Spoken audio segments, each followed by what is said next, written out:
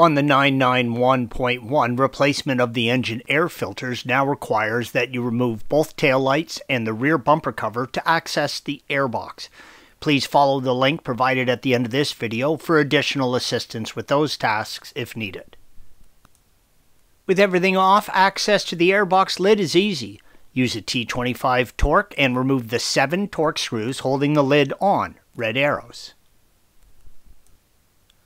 With the screws removed, pivot the lid towards the rear, then lift it out from the 2 slots in the lid that the tabs sit in on the bottom.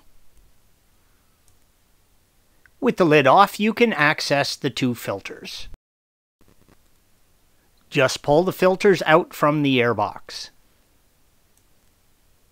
Be sure to clean the airbox before installing your new filters. You do not want to put clean filters into a dirty airbox. Watch for the small screens, red arrow on the bottom of the airbox so you don't damage them. Installation is the reverse of removal. Thanks for watching. Be sure to subscribe to our channel and check out another video in this series.